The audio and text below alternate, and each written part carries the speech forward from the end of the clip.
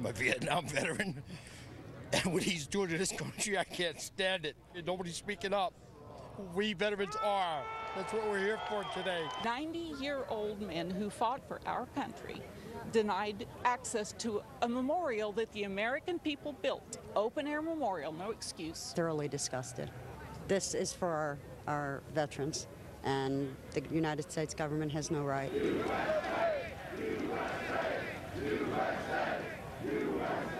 Well, that protest then spread to the White House, where folks dumped the barricades they had removed from outside of those memorials.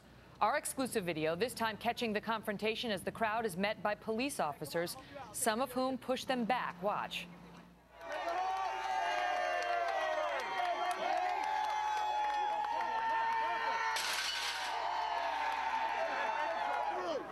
Bring it through. Make the hole.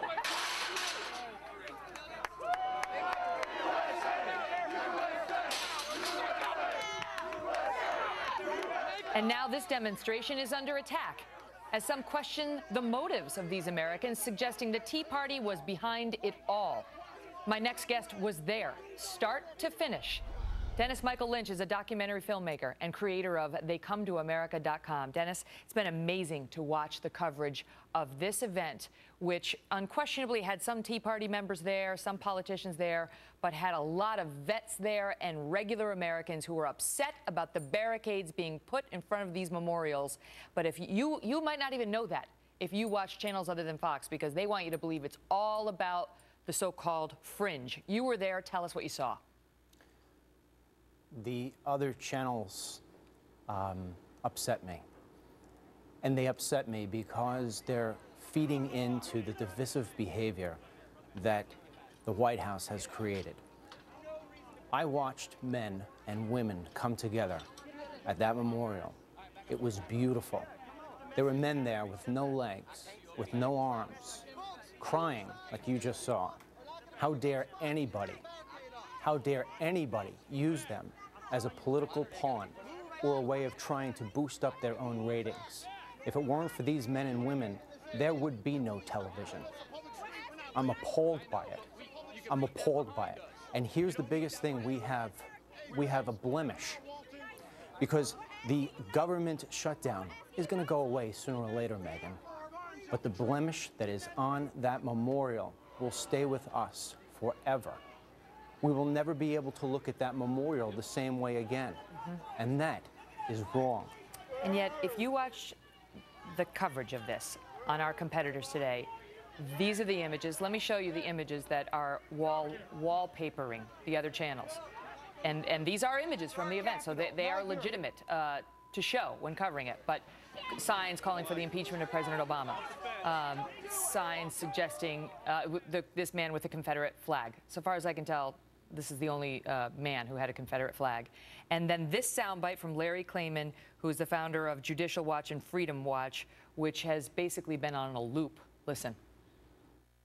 We are now ruled, quote unquote, by a president who bows down to Allah. I call upon all of you to wage a second American nonviolent revolution, to use civil disobedience, and to demand that this president leave town, to get out, to put the Quran down, to get up off his knees, and to figuratively come up with his hands out.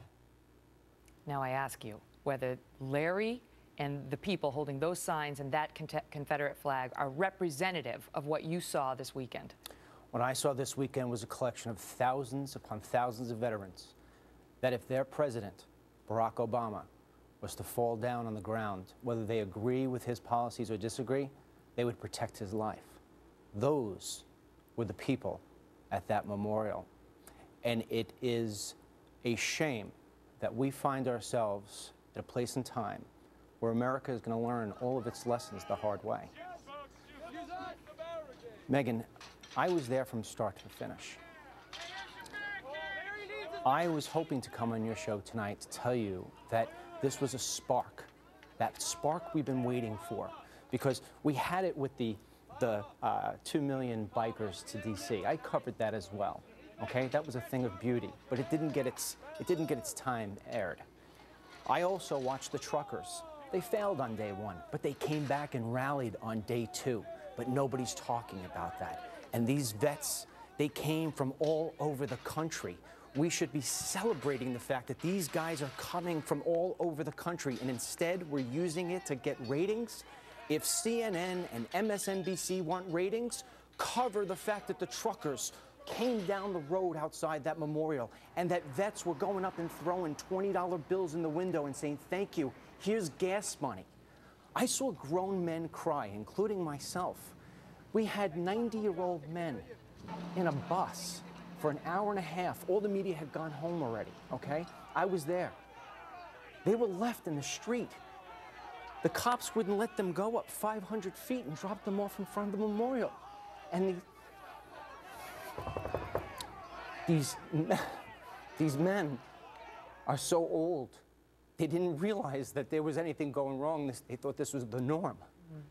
And it breaks your heart. And then, you know, they talk about like these Tea Party wackos. There are no Tea Party wackos there. There were no, you know, let me tell you, there were a couple of people there who were for Obama screaming profanities at Sarah Palin. And you know what? I really wish, I have nothing against Sarah Palin or Cruz or anybody. I'm for America. I wish they didn't come. I wish there were no politicians there. We didn't need that. That's what the vet group said. We didn't need it. And it's not the man who organized it. You know, the man who organized it, they're throwing him under the bus too. I met this man.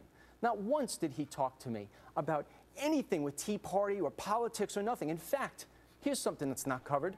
Those veterans were standing out in the rain, and it was supposed to start at 9 o'clock. And I went up to Larry. I said, Larry, what's going on? Why aren't we starting this? And he says, because we had to wait for Sarah Palin. I said, give me that microphone. These men are waiting. And I went and I opened the ceremonies. Larry didn't say, oh, no, I got to follow, you know, a policy. He handed it over. Everybody was there for a positive Talk about message. Different Larry?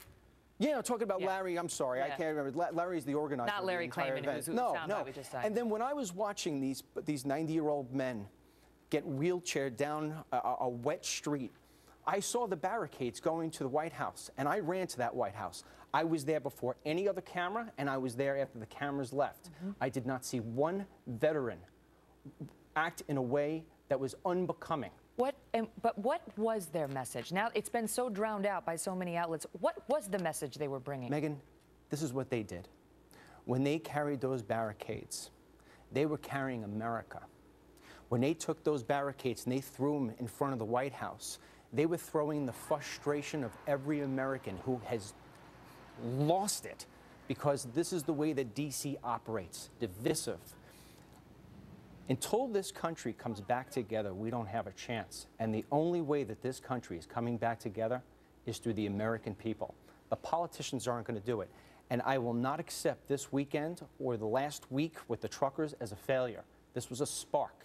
There is a movement taking place, a non-violent American movement taking place. And I can tell you, Megyn, you're going to have me back on this show 100 times, because we're going to keep on going until things change in the right direction. Well, thank you for documenting the message that Sorry those vets for were losing it bringing. a little bit. Not at all, Dennis. Thank you so much for being here. Thanks for having me. All the best.